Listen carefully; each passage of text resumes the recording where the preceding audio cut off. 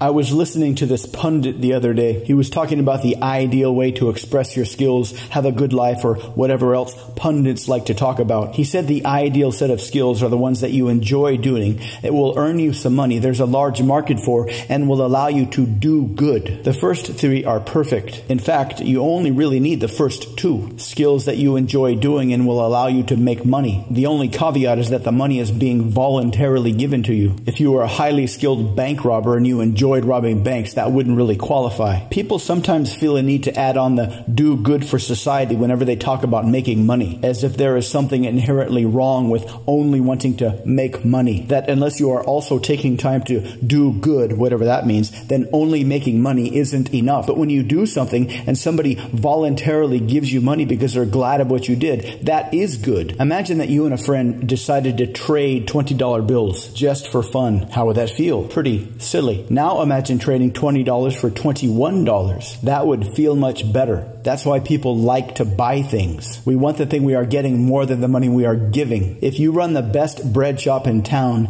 and people love to come to your bread shop, they love to give you money because they love to get your bread, then you are doing good. Selling bread that people enjoy buying is doing good. You have a skill that you enjoy, baking the best bread around. That skill is getting you paid. So long as that money is coming from people that are happy and eager to hand over the cash in exchange for the bread, there's nothing more you need to have a fulfilling life, at least from a making money career financial stability standpoint. Add in a couple of happy relationships and Bob's your uncle. This idea rests on top of very ancient instincts. Instincts that drove people to act selfishly, not an evil kind of selfish, but in a very ancient and very mutually beneficial selfish way. The mutually beneficial selfishness that makes bees and flowers team up to help each other, even if they don't know what they're doing. A similar type of overlapping selfishness exists between dogs and humans, and humans and humans. The same mutually beneficial, overlappingly selfish skills that make people want to develop skills so that people will eagerly pay you money for those skills. This is a very deep and very ancient human desire. Everybody has it. Everybody wants to express it. Learn to leverage this ancient desire and you can motivate people to do anything. Go to the link on your screen to find out how.